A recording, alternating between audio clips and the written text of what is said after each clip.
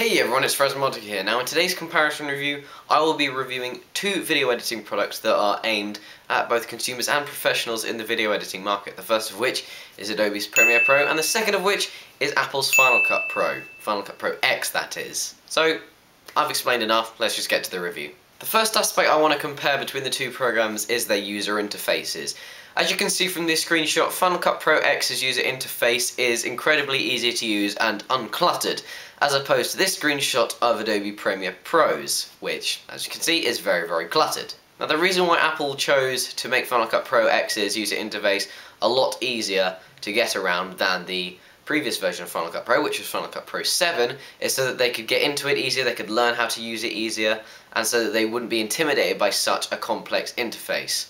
Now, in Adobe Premiere Pro's case, Adobe chose to keep the interface cluttered because it is mainly aimed at professionals. Final Cut Pro X is also aimed at professionals, but the user interface has been simplified at a deficit, which I will talk about later on. So if you want a program with an easy-to-use interface that you don't want to have to learn how to use, Final Cut Pro X would be better. But if you're not intimidated by a complex interface and you don't care about the learning curve, then Premiere Pro is better. The deficit that I was talking about on Final Cut Pro brings me on to the next section of review, which is talking about the editing and exporting features. Now, as many people know, Final Cut Pro X was panned heavily upon its release for its lack of features and lack of export options.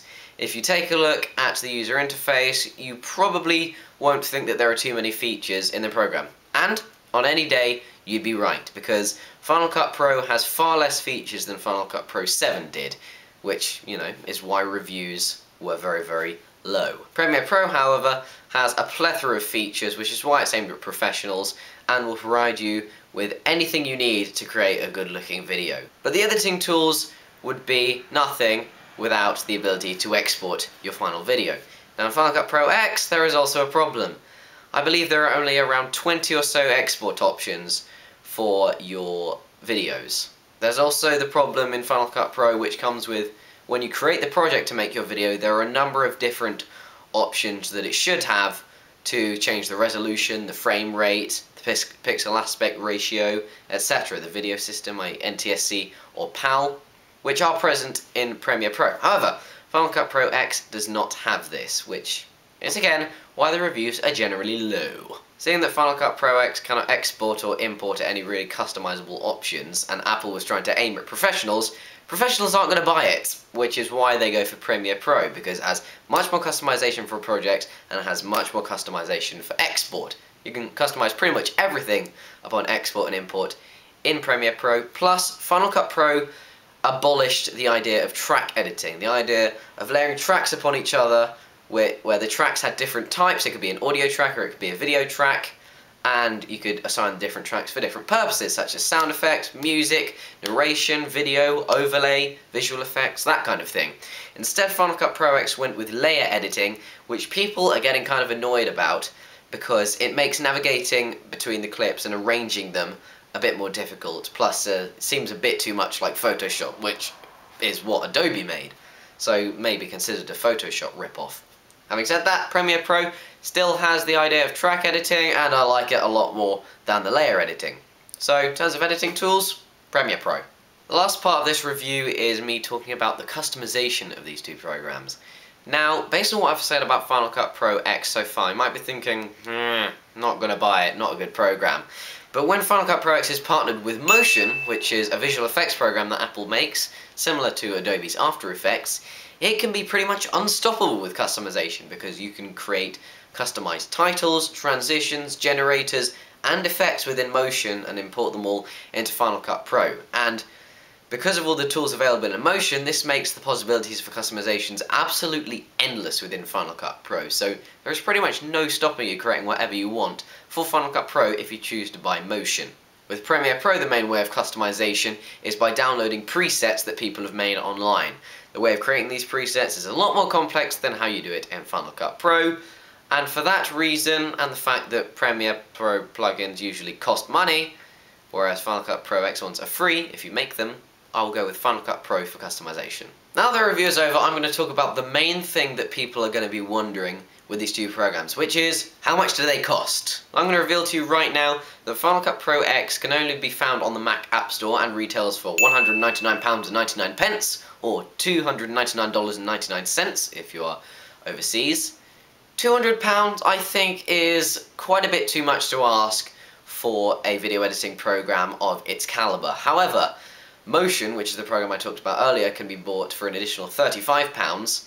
And I forgot to mention this earlier, but Compressor, which can be used to customize export and import settings for Final Cut Pro, can be bought for an additional £35. Now back to how much Final Cut Pro was asking for.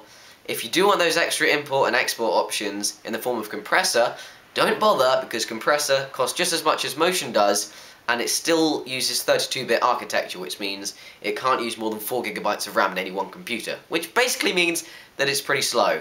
And £270 is a bit too much to ask for a full video editing and visual effects package of the caliber that Apple has produced. Adobe Premiere Pro, on the other hand, costs marginally more than Final Cut Pro X. And when I say marginally more, I mean a hell of a lot more, because Premiere Pro on its own costs £500 from Adobe.com. That's also $800 if you're overseas. Now, Premiere Pro also retails in a package that Adobe makes called the Production Premium Package, which costs £1,200 here in the UK, or $1,799 if you are overseas.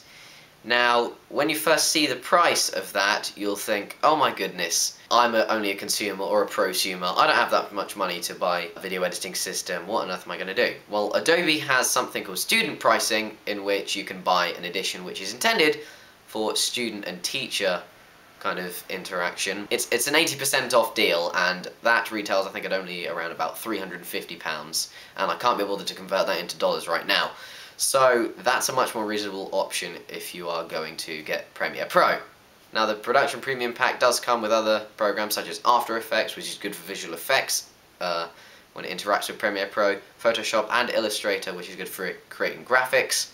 So I would say that if you do want Premiere Pro at a good value, I would go with the student pricing of the Production Premium package. However, if you still think that Final Cut Pro is too expensive for you, I don't even know why you would think of buying it right now, I would say that there is no student pricing for Final Cut Pro X. Unfortunately, you're going to have to live with the £270 it's asking for. I would probably only pay £100 for everything included, Motion, Compressor and Final Cut Pro tops.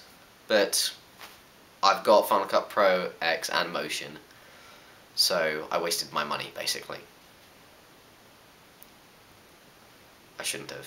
So now that I've slated Final Cut Pro X and praised Premiere Pro for how much stuff there is in it, I'm going to say that if you are a consumer and you're looking for a simple video editing system, I would not go with Final Cut Pro X. I would look at something that is a little bit lower down than that maybe averages around the £50 mark. However, if you are a professional and you're looking for a fast, slick, plenty of features and plenty of export options editing system, go with Adobe Premiere Pro. It is easily the best editing system out on the market right now. Some people say Avid Media Editor is, you know, above that, but that costs far more than Premiere Pro, and Premiere Pro already costs a lot as it is. So if you're a professional, I would go with Premiere Pro. So that's it for this comparison review. Thanks very much for watching, everyone. If you liked the video, please click the like button down below. If you've got something to let me know, leave a comment below.